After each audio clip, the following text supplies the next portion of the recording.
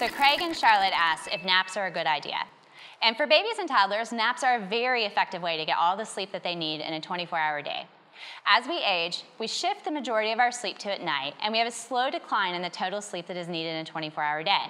It's good to think of sleep as a metabolism, and we all have an individual sleep need.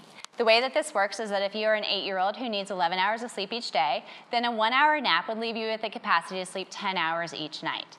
Our capacity to fall asleep is influenced by how long we have been awake. So an afternoon nap in adults can actually make it harder to fall asleep at night because we haven't been awake for very long. There's a lot of individual variability in the ability to nap, so it can be good to test whether or not you even are a napper. My favorite nap length is less than 30 minutes because a short nap does not draw down our ability to sleep at night.